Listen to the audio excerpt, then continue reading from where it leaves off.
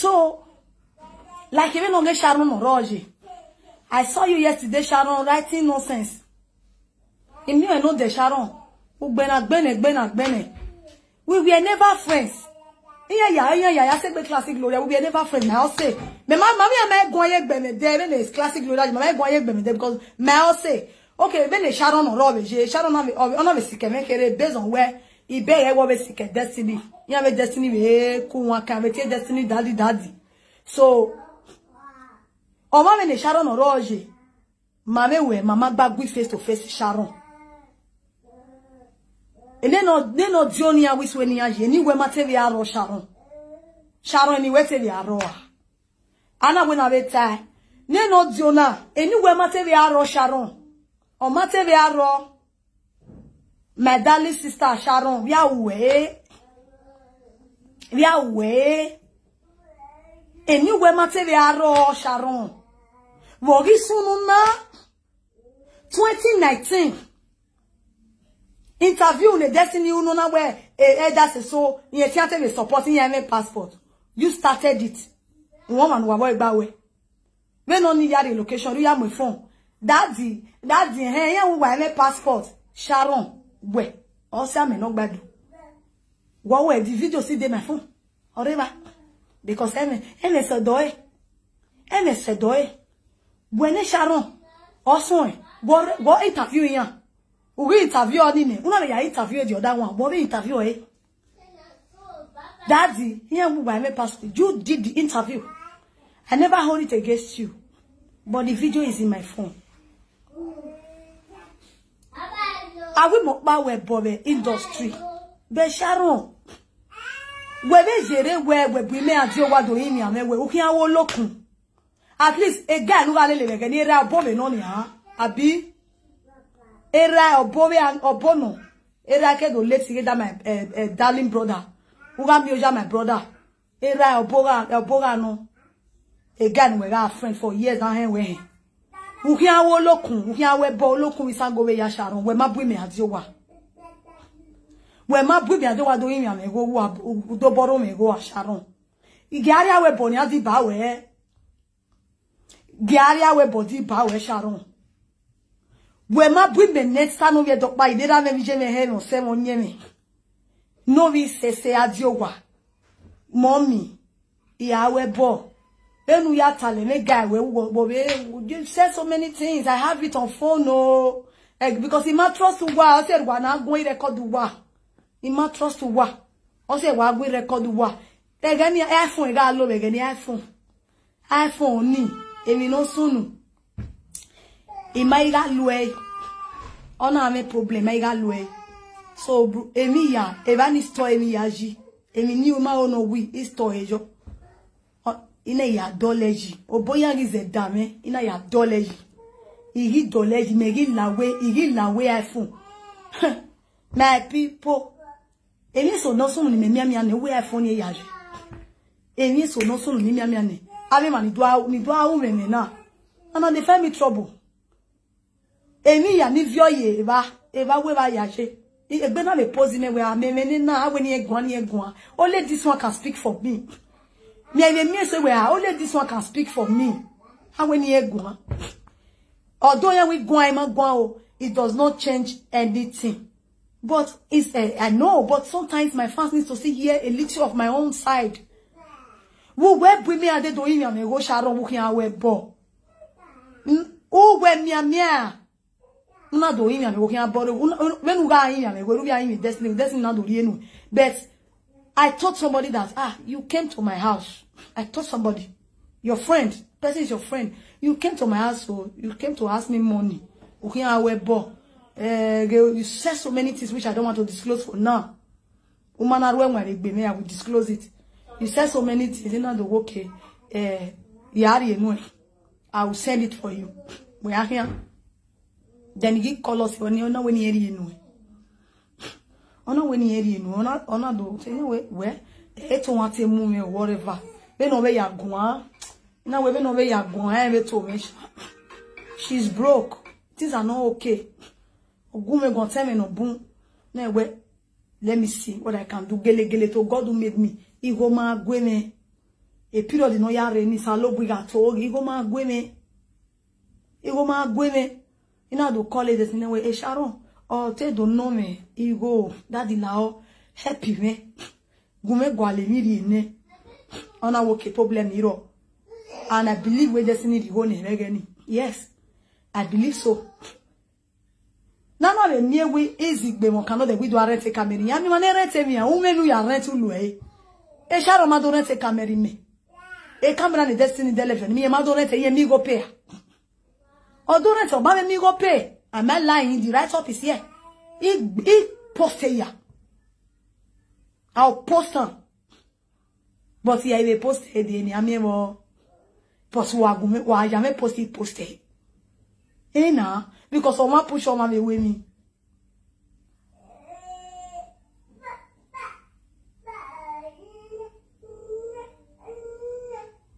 Ina ime destiny la wo ri go ne la o kian we bo. But a lady or son go pari we bo be. The industry. Nu me ana no wa o. Nu me ana no wa. O se anybody na fie ke gbuwa. O fie ke gbuwa ya because we deny anyway a public who wa we bo. Why ba wa ale o ya we bo. An be ga gbuwa ya. E bo fie ke gbuwa. E bo fie ke gbuwa. Ina ime destiny li go ne. And here we destiny li go no. When we are in a destiny, we no go alo a space no can win na. The webo no can be open and close. A yare phone na. Una imia. Daddy go me alo ma. No go the space many ana winner. Open and close. If ye yalad. If ye yalad because I said but mama zoma bobekun. Oh ma me yo wa ma me deve yo bono unu wa o. Wa wo mari me yo bono unu wa o baru pa se gbagbon ya o baru pa gbagbon ya ni ha awe kere no me se ti mi wo be wu ati Sharon we mi yo bo ene kere but uti e bone we live video ni no de uti e bone gbe na bagabidi we mi yo be destiny ne kere atola na ibad na ibad wo gi we be destiny we ogbo omo ju wa okay o ma fuck you wa we kage ma bolos beti ku eva no me ma complain ya iya ma complain o ma so wa bo wa na ga le ya ma yezo we robo wa say na mo la leave the guy alone. Thank you priceless be proud of us you worship, but this stupid low life no brain people, fish brain people, they are not proud of what they are doing. They are doing it in secret. Now things are not okay with them. Iya do jene gbiyan do yo ma pe gbe because okpa ma gbe fun eniyan emi not emi na nu wa do deny republic wa ma wa we ni na ya won na nu wa emi wa do deny republic okpa ma gbe fun enu wa mo ma do wa re we bo wu de fian gbe no ma ge nene ah me destiny we Sharon de ke nana mio anu na mio edenu ya boe mu yo boe re ona me advice we ona me gele gu yo bo ninu e yo bo no so boy e o ya de bare gbe a wa we o ma nu we de ba na nu we de ba gbe no o ka tie wo ji ne o ma go tie wo ji o tie wo ji o we daddy na tie wo ji o wura be location ma go tie wo ji do ma ne gin atemo where you they judge me. If you judge me, I go judge you. Another person they judge us. This life we do so now judge of the jungle. Judging na ibe. Judge me, I judge you. Another person go judge us. This life we do so. Everybody they judge us. Now judge of the jungle. Now we do. If they judge me, another person they judge you. Yes, so divine osage na. They work well. Not be by big. Like they work. Like matter. Uwa rivie bana. Oma no we yo bonu wene. We mi yo bo ene ato. Ano ma me mi pa no we Sharon. We ha mi mi pa re la jan wata we give destiny we here. Wa ga gbode na te matter. Edoke na ma gia gun ayi ne matter rije. Eke no ma gia ta bo ge matter ro. Wagamwezofu anagakwo. Ezorima o. Ikwama se uyene. Edoke no magiagwa yine matarije. Hello?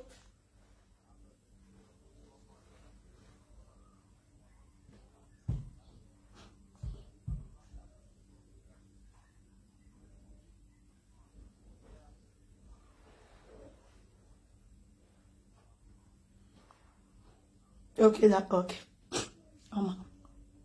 Ikenoma giata voge mataro.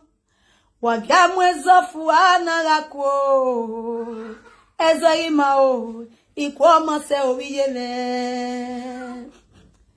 Waniboye o. Waboye na mese o. Waboye na mese o. Ariase ne noria saria be ne noria be o. Waona. Yes, my darling, I will save my voice. I'm in Itana. So when I saga, you get my own, I get your own. Belegbe. Belegbe. Belegbe. Because hello, thank you, Ogome Charity, thank you. God, yeah. Okay, my love. Okay, my love. Let me do that now.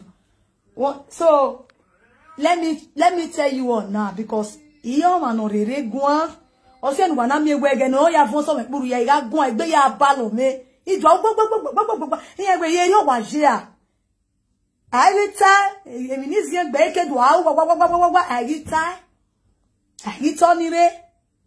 All of you, as everybody take involved for this matter, where they go, we not finish. So, all of una audio, waiting una do, I get all of una audio. Eni nu wa o ni gusu nu ye ni wa, I get all of una audio. I get all of una audio, and me I dey wait. Agba wa. Ken wa ya le wa we rubbish wa una. Agba wa. Egwaba hende. So, we can make kawe. Ibe vyo wela dia. We can make ibe vyo wela dia.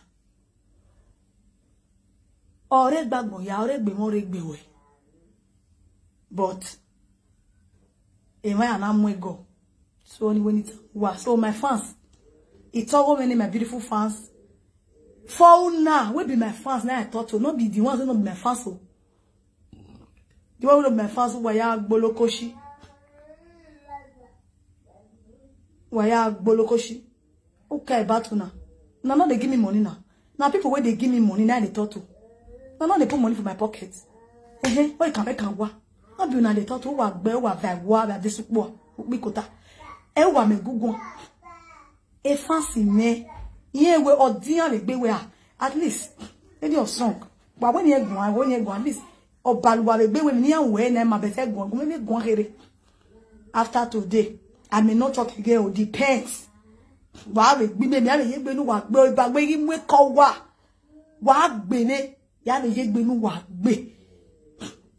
Depends.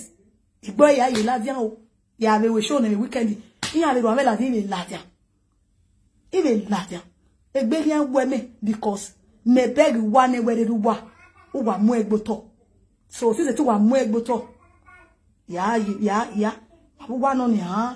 Amiona.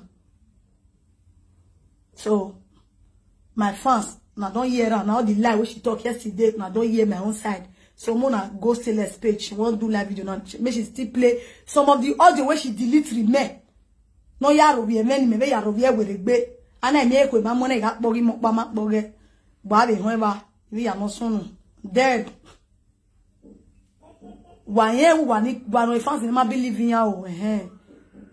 please, vlog. God bless you.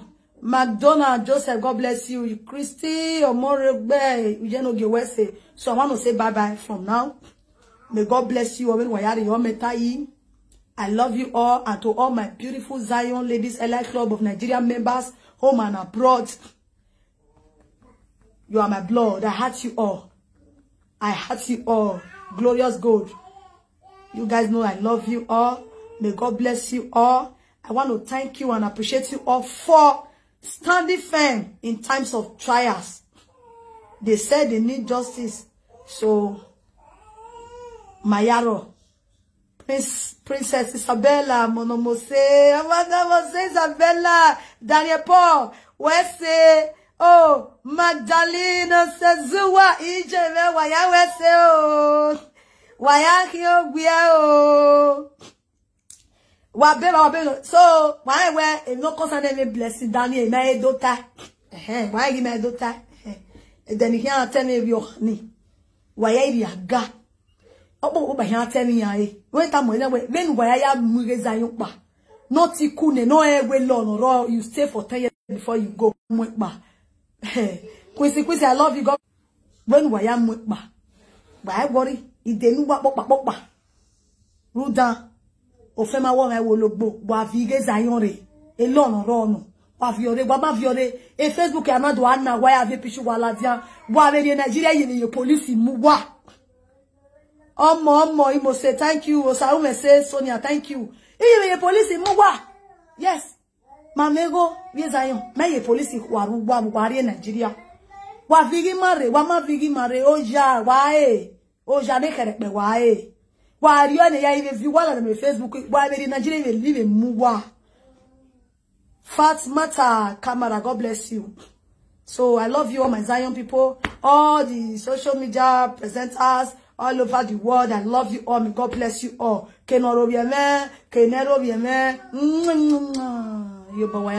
Bye.